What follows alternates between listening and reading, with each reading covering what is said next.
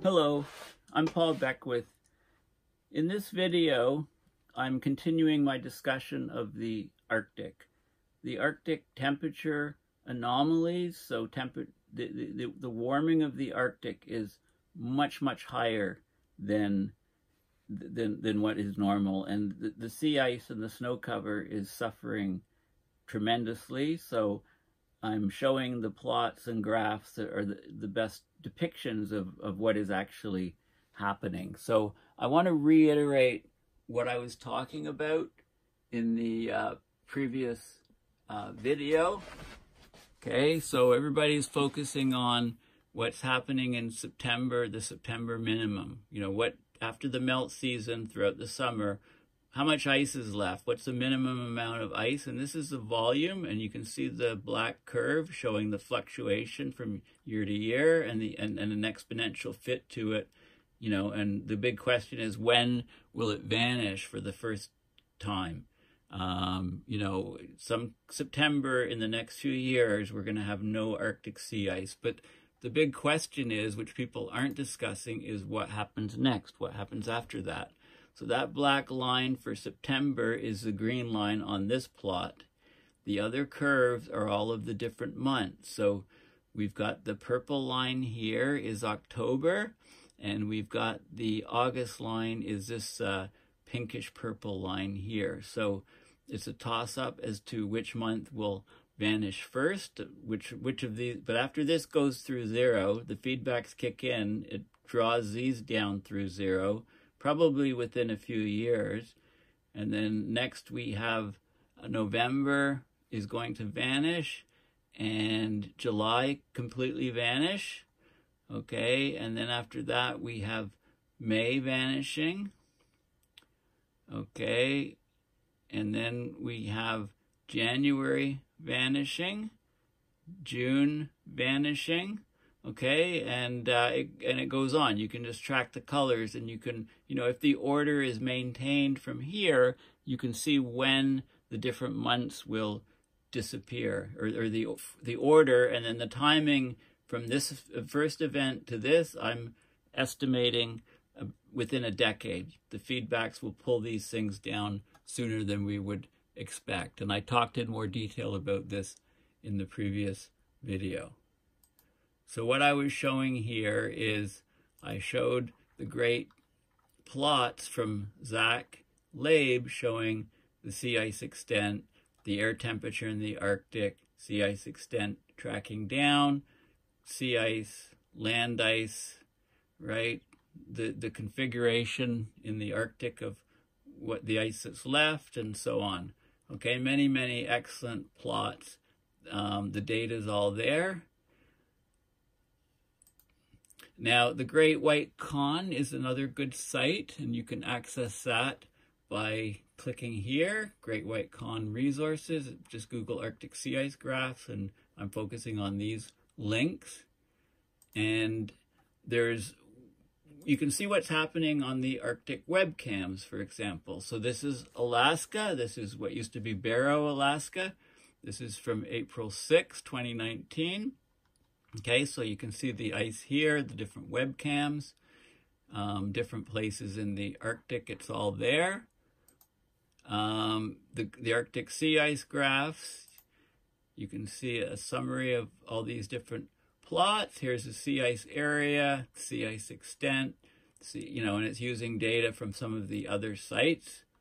POMAS volume April, and so on. Okay, lots of good data here. And there's also regional graphs. So for example, if you want to see what's happening near Svalbard, okay, there's images of the ice, there's the sea ice concentration, and the Greenland area, sea ice area around Greenland, etc. There's loads and loads of ways of looking at this data, and they're all showing basically the same thing. Now back to Arctic sea ice graphs. If you go to the very bottom, there's a map here of the Arctic, so I'll just remind you here. So let's have a look at what's going to happen. Okay, so right now, if this is the Arctic sea ice extent here, depicted here, the center of the cold area would be right here. If you think of this as a circle, center of the circle is going to be right up there somewhere. Now, what happens when all this sea ice is gone? Blue ocean event, no sea ice, okay? Where's the center of cold going to be? Well, the only ice will be on Greenland, right? So the center of cold will be somewhere in central Greenland here. This is 70 degrees latitude north, so about 73 degrees latitude north will be the center of Greenland. That'll be the center of cold. So the center of cold will basically shift from somewhere around the North Pole down to the center of Greenland. Right now, the jet streams circulate around the center of cold. When there's no sea ice, you could see the jet streams centered around this, and that means the cold is going to be shifted a lot further south over North America. Guess what happened in North America this winter? We had a global warming hole, very cold region persistently over most of the winter over North America. It meant that there was a lot of snow cover, and that snow has been melting, combined with a so-called bomb cyclone, where the pressure at the center of the cyclone dropped by a millibar for at least 24 hours, defining it, according to meteorologists, as a bomb cyclone. And it dumped huge amounts of snow, and then there was rapid melt after, and we've had record flooding in the Midwest of the U.S.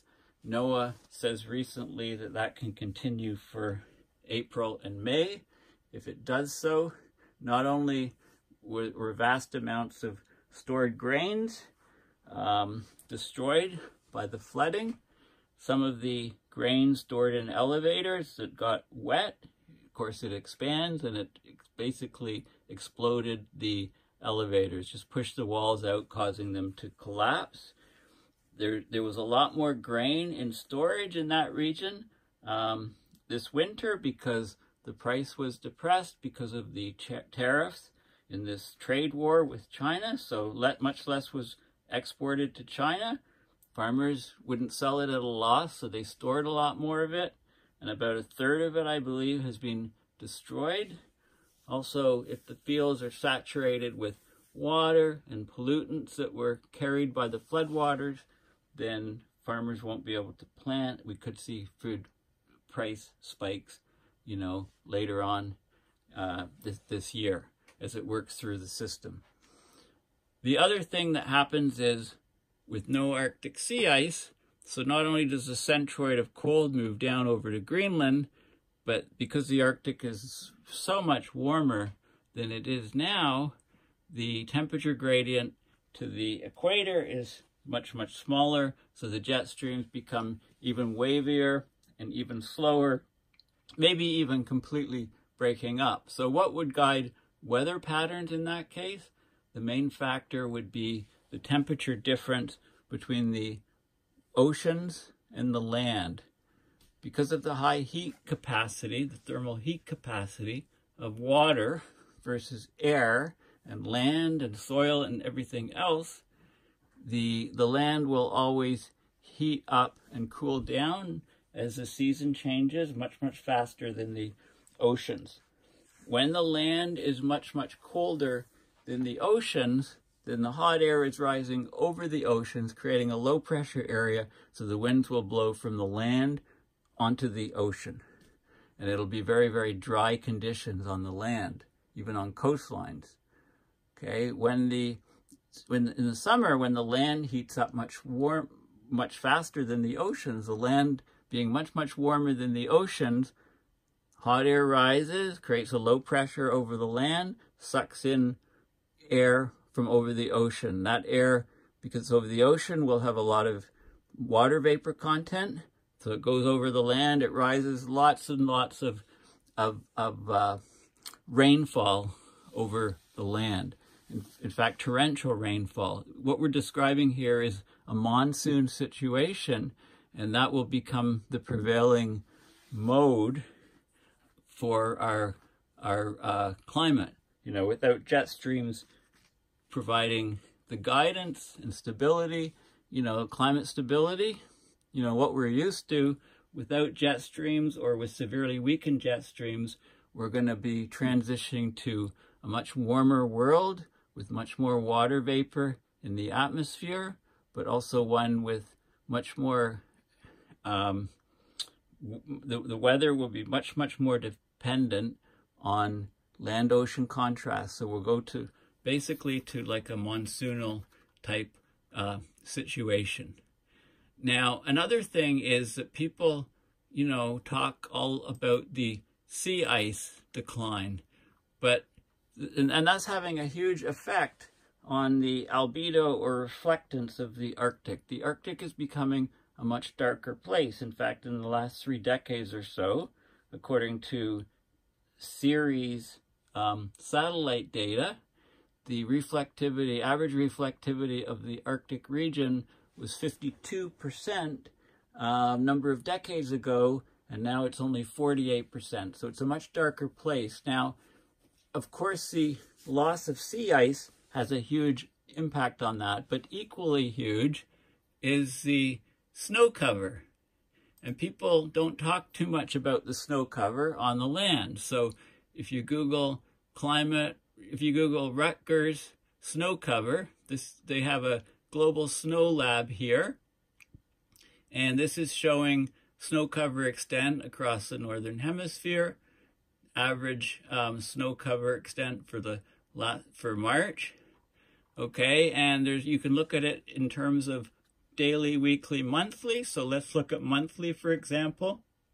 This is March snow cover. Okay, the percentage here, and you can cycle through per month and so on. But what I do want to look at really is look at the graphs of the snow anomalies, monthly anomalies, if you like. Okay, so this is 1967 to 2019, for example. In March, Northern Hemisphere snow cover anomaly. We could go to April, and it's 2018, of course, because we're just in April now. And you can see that basically this is the anomaly, so positive anomalies to negative anomalies here. We can go to, this is May. Okay, so now we're getting a more distinct trend here. You can see there's some scatter, but you know, these are generally above zero. These are going to below zero. And now in May, we're getting a stronger trend downward here. And if we go to June, is the most significant trend.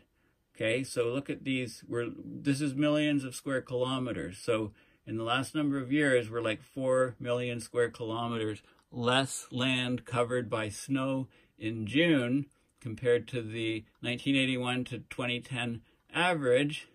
And then if we go to July, it's reduced. And August, right, the trend is not as strong. So it's really in the months of, June is the biggest month here of decline. And May is also very strong. And then the other months aren't quite as clear cut. So snow cover decline. You know, when we talk about climate restoration and growing sea ice and preserving sea ice so that Greenland doesn't just sit there like a sore thumb, basically, and have massive calving causing massive sea level rise, we can also look at ways of increasing the reflectivity over the land since the snow cover is much less. Just a thought. Now, of course, people in North America have experienced a global warming hole, this cold area over lots of North America. It was covering this whole area because the jet streams were coming south. Now it's a bit less pronounced. But basically the Antarctic is cold. Okay, minus 1.3 degrees Celsius.